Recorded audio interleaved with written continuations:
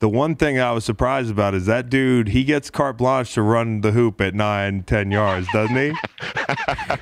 No comment, bro.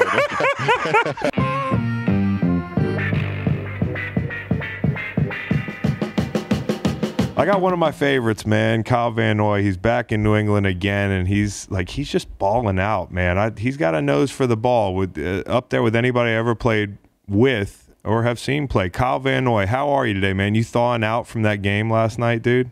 Yeah, my face is finally back to normal after the wind piercing it all night. Oh, my God, dude. I saw the first kickoff, the fucking ball went into the stands, bro. I know. They were cheering. It was kind of funny. I was on the sideline. I'm like, what the hell are they cheering at? And you felt like you were in Mexico again, because in Mexico, the biggest cheers come off the kicks. Oh, nice. Yeah. Yeah, you thought you were watching a soccer game? Yeah, they got excited about the kick because it almost went into the field goal. They got confused down there in Mexico because they thought they were watching soccer. That's so good.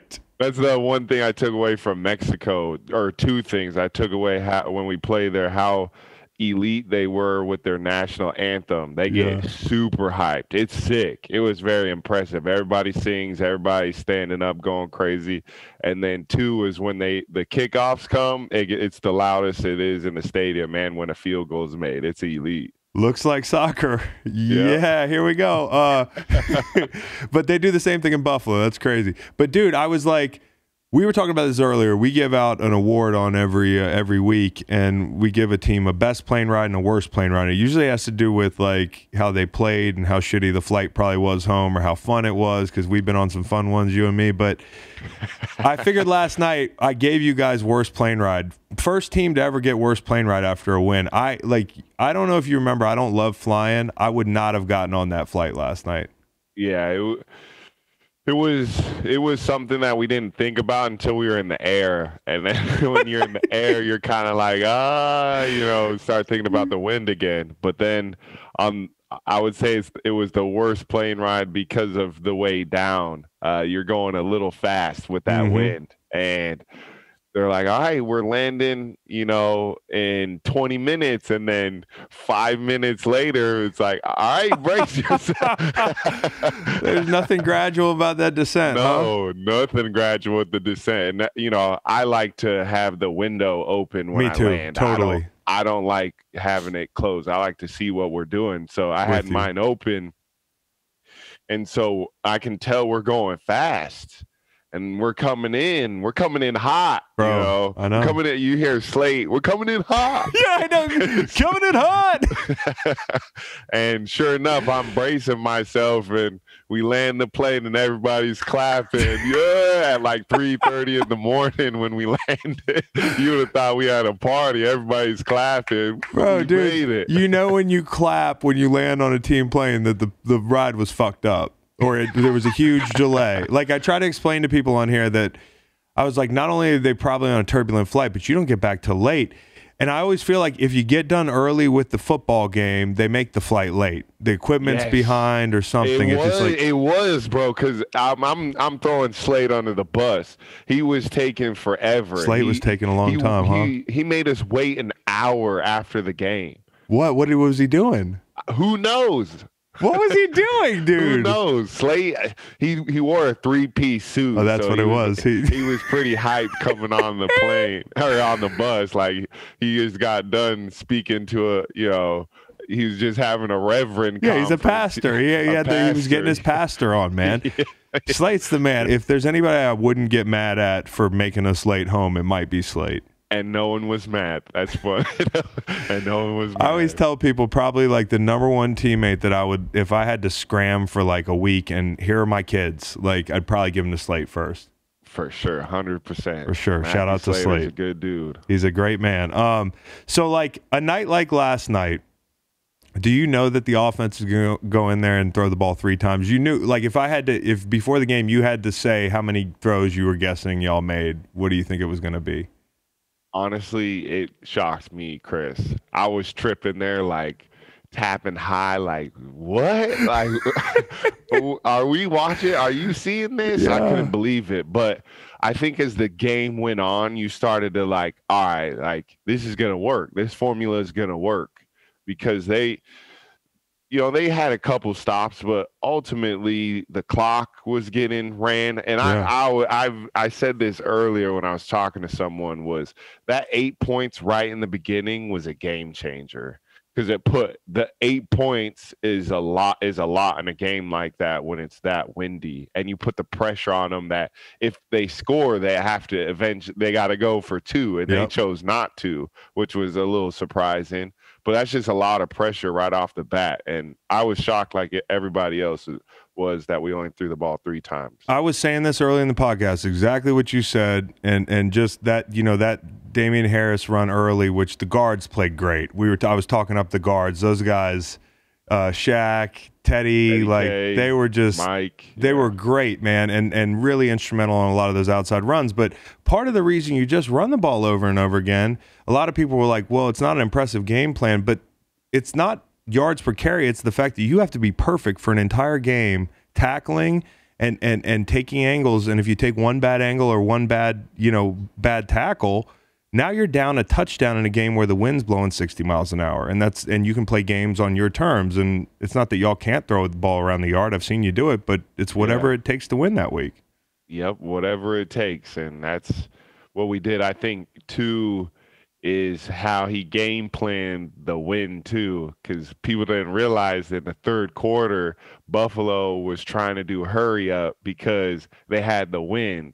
So they felt a little pressure to score in the third quarter because they had the wind, because they knew they were going to go in the fourth quarter against the wind.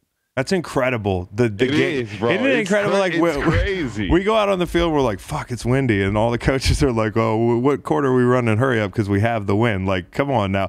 This was the game. You had to know which direction you were kicking as a captain. Like, usually when I used to go out there, I was like, coach, just tell me literally what to say.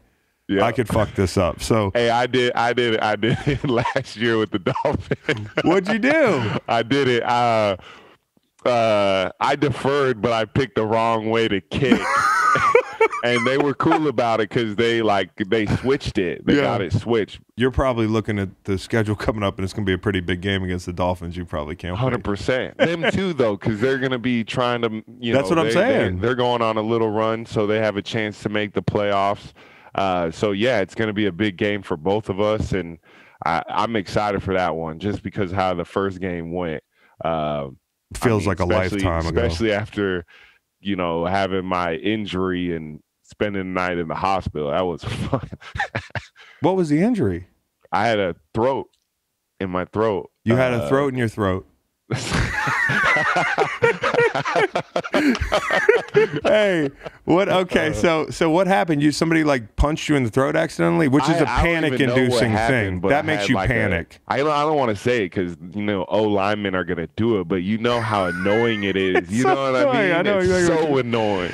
And that's all they used to do in 2008. Just punch you right in the face mask when I got in the league. Everybody was a puncher. They still do it. They still hit you in the face mask to slow you down. That drives me nuts. And they get away with it. I was going to ask you about something last night, and then tackling Josh Allen. He's a guy. He's a division rival. You've sacked him. You've hit him. Ran over him by him. Yeah, you got run over by him. I forgot about that. I wasn't even going to say that.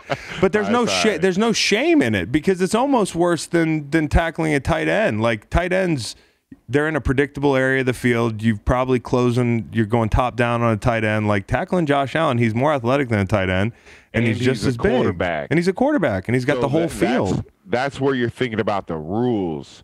Like, that's what you got to treat him like a running back when he's the own, like him and Lamar. Like, you got to treat them like running backs when they're in the field. But like Lamar's and Kyler Murray, put them in a whole different category. But just quarterbacks, especially you see the college kid, he opened up a whole can of worms. You brought it up. I was going to ask you. I know.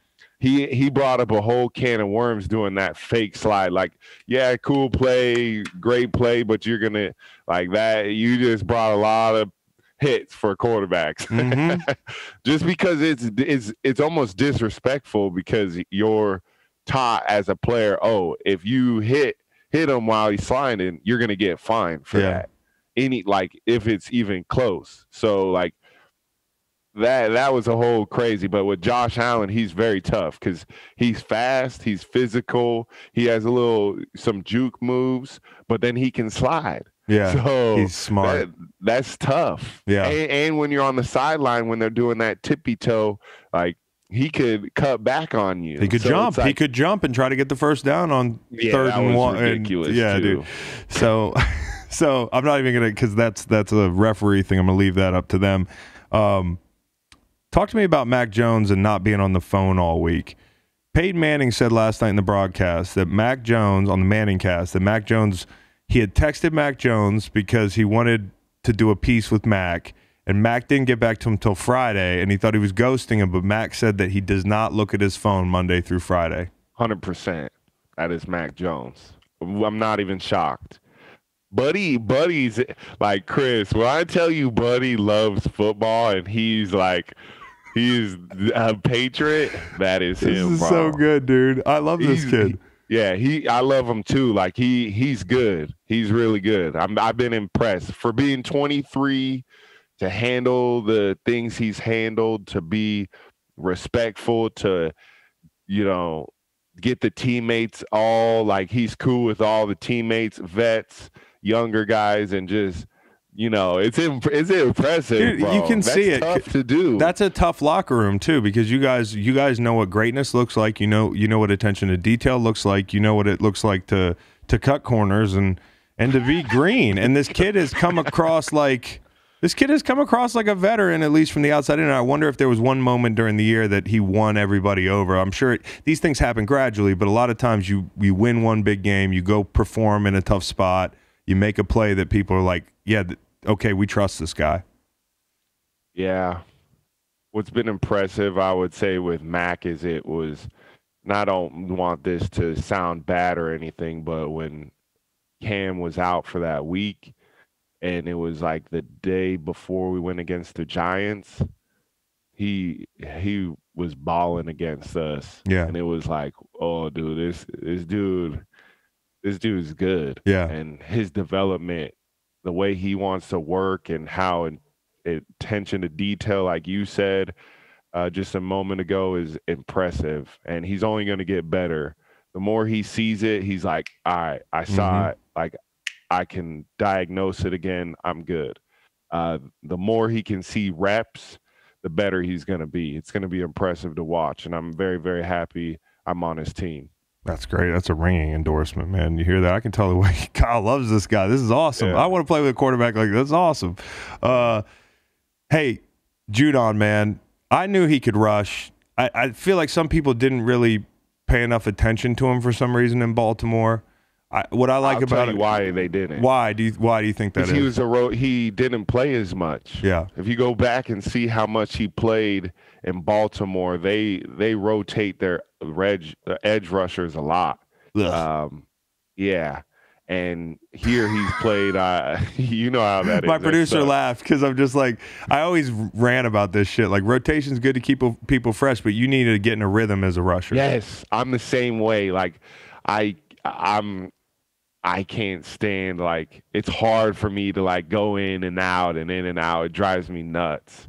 But you got to do what you got to do sometimes. But you, as especially pass rushing, you need to get in a rhythm. It's like a pitcher. You need to figure out, like, for me, I'll give you an example last night, going against the rookie Spencer Long. He's a big kid. Yeah, he was yelling at somebody one week earlier in the season. They had this still shot of him. He was a whole, like, torso above this little running, this little DB. He's a big dude. And so I was started on the stab progression, and he knocked me down.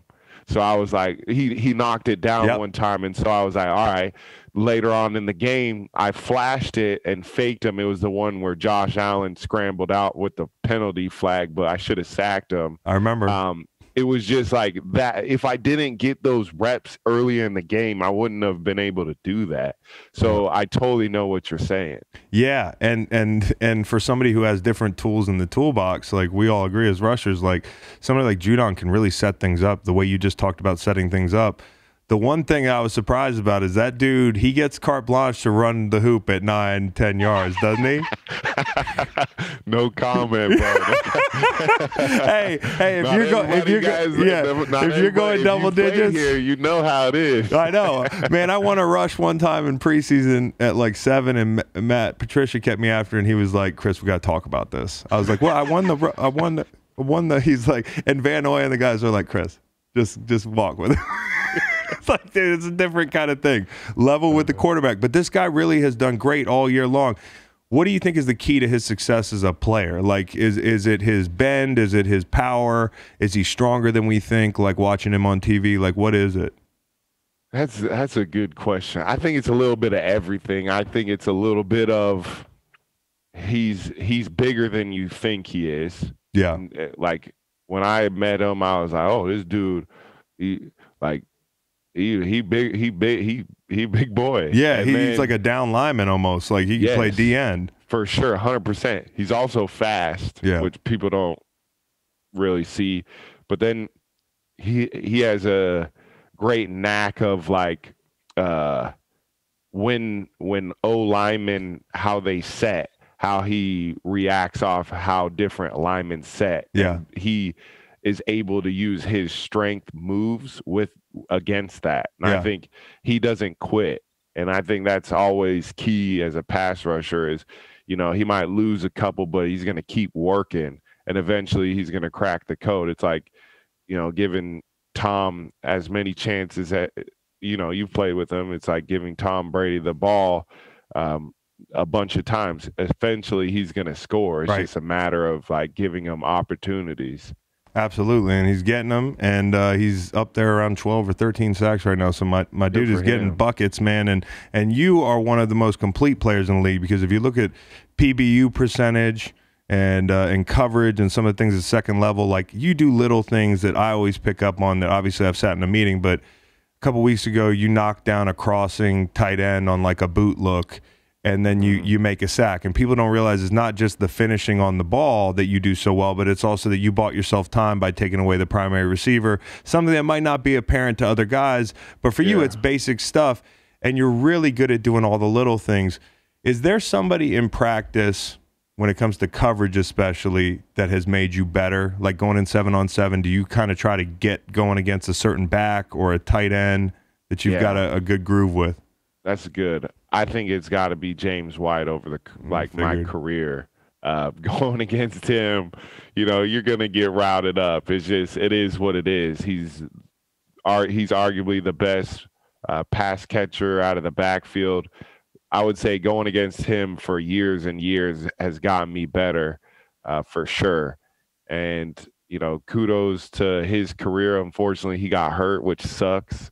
Would love to have James because he's a really good player, but I would definitely say years and years going one-on-one against him has gotten me better over the years. Yeah, that was definitely, if you had to pick one guy that's synonymous with just routing people up out of the backfield in New England, I mean, he's got to be up there. And I got to tell you a good story about him. He was routing us up one day, and Bill, it was me. Who was it? It was me, I think, Jamie, a couple other people, and he was killing us. And you know how Bill gets sometimes where he's like, keep killing them, James. Keep killing them, James. And we're like looking at him like, man, shut up. I need that on like a soundboard here at the studio. Keep killing them, James. I was telling a story about this earlier, and this will confirm it. Who always won out of all the O-linemen? Who usually won? Who did Bill want to win the races up the hill? You know that hill? Do you still race up that hill? Oh, my gosh. Who does Bill love when they win the race out of the O-linemen? Right now? Well, I remember my year was Shaq. It used to be, I feel like it used to be Shaq and Tooney. Shaq by a nose. Yeah. Who's winning them now? Who's winning those races now? What if I said Trent? I would be like, he must be the best athlete of all time, bro. Dude, Trent's balling. Did you see some of the blocks he had last night? Man, come on. Oh I saw some of the blocks he had against Cleveland, and I was like, man, they're going to be running the ball this game. That whole right side of the line early in that game was just caving people in, dude. Speaking of physical football, you have you got a bye week coming up, and if anybody, hallelujah. So you say hallelujah. I was telling the guys earlier, in New England, they really work in their bye week. So I kind of feel like, give me a shot of Toradol, let me go play a game on Sunday over a bye week. Like, bro, it's changed. Oh, you guys are hanging out on bye weeks? Hey, we might be big chilling this week. Jeez Louise, dude. But so I was going to say, when you look at the schedule and you see that bye, what are you thinking? Well, this year is different, though, Chris, just because we played Monday night, so they don't have an extra day. Oh. So you have to have today off because of the CBA rules. I like that. And then you have to have the 4 days off on the weekend. That's mandatory. So it kind of, there's one day, there's only one day, and you can't really practice, right? No. I don't know. We'll find out if we're practicing. I don't know yet. Oh my God, dude. It's a mystery box. Hey, Reed, I'm out. I'm going back. I'm going back, bro. I'm going back. I'm getting in the transfer portal right now. I'm going back because that's going to be wild. Bye weeks are seriously a break now, dude. So he's on his bye week. I want you to enjoy that. It's a cushy ass bye week nowadays these guys get. And I want you to finish strong, buddy. I was so excited to see you back in a Pats uniform. I know it probably feels like a really cool reunion, but even for a guy watching you on TV, it's just such a perfect fit, dude. It's just a perfect fit, dude. I appreciate it. And come back again, go win a Super Bowl, dude. We got to make the playoffs first. That's the good New England answer. Did you enjoy the video? I mean, if you didn't enjoy the video and you're here, like, I don't know what to tell you. Listen to the full podcast on Spotify, Apple Podcasts, and other podcast streaming platforms. Wherever you want to get the podcast, you can get the podcast. Pretty simple. New episodes every Monday, Wednesday, and Friday. Don't forget to like and subscribe for more content. Podcasts get pretty wild. This is real tame.